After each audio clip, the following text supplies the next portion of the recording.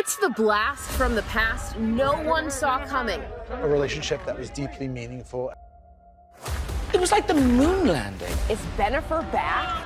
I've made plenty of mistakes. The tabloids have been relentless, claiming he's a cheater. Will Ben break Jen's heart again? I'm a child of divorce. I think it was right for my mother to ask my father to move out when I was 11.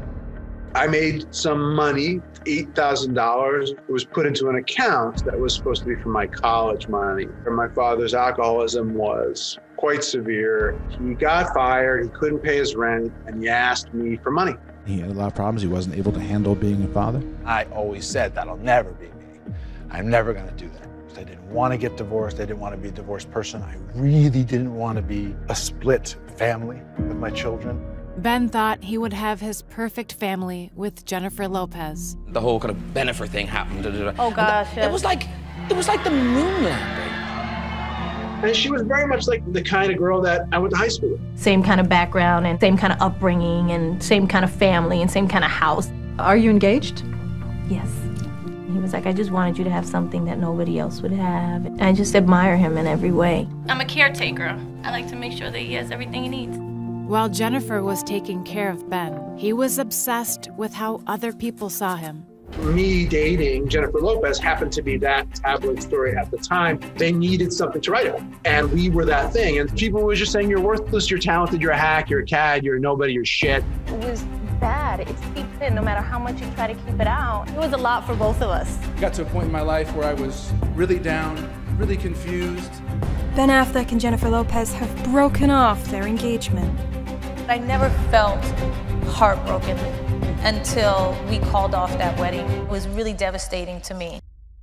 But within 5 months, Jennifer had remarried, and Ben threw himself into becoming the dad he always wanted to be. I have 2 little girls. I'm madly in love with them. My wife is a saint and does so much of the work because I'm inept and she's a genius. He kind of excels at playing baby doll. He can do it without using any energy at all. He can sit there and be almost asleep, and they think they're having an incredible game with him. I have the best family. I could not be luckier. I wish it would just stop now and I could be really happy just right here. But while his wife was caring for their kids, Ben was off being irresponsible. Affleck and the nanny left together for Las Vegas. Come home and see your 3 children and don't be at the casino 24/7? Is Ben Affleck really dating his ex-nanny? She's a 28-year-old stunning high-end Beverly Hills caregiver. Though the tabloids have been relentless, claiming he's a cheater. He has fallen off the wagon in a big way. And I start to drink every day. I come home from work and I start to drink, and I just sit there and drink until I pass out on the couch. He's not hiding this from his kids, but it's obvious to the family that there's a problem. I started to drink more and more and more, and it was really hard for me to accept that that meant I was an alcoholic. I felt hopeless. I felt like a disaster. There was an intervention at his house, a very dramatic one. Jennifer Garner and Ben Affleck are getting divorced. Ben's immaturity had broken his family. Who pays for the sins of the parents? Often it's children. If there's something that your child is suffering, that's a level of pain that is just not easily gotten past, not easily forgiven, not easily forgotten, and it's hard. Ben realized he had turned into his dad. For me, seeing my dad was just, he was drunk every day, and that was just life. And as that got worse, that was really, really painful. I wish he had been sober during those formative years, which is one of the hard parts of being the child of an alcoholic. You think, what if my dad gets drunk? What if he does something stupid? And it upset me because it meant I wasn't who I thought I was. Ben had to take responsibility and be the example he never had. It was either like going to be up to me or it wasn't going to happen. I have to be the man I want to be at this point. I don't have any more room for failure of that kind.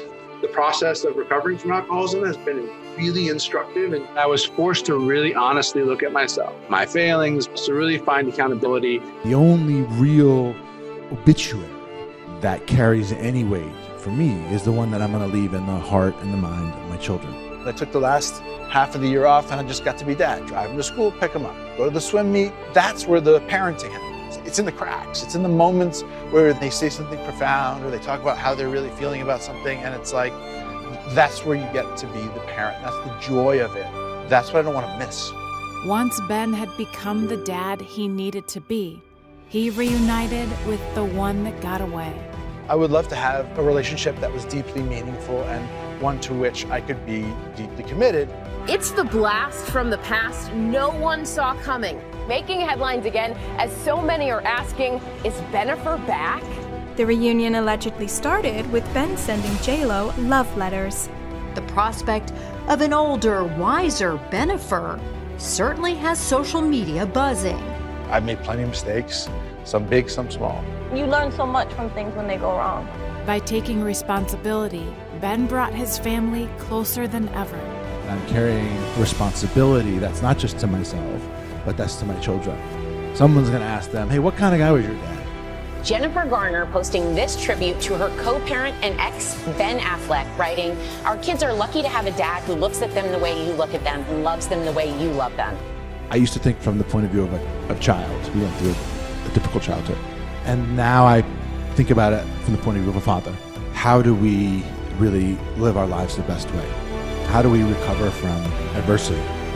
This doesn't have to be who you are. It doesn't have to last.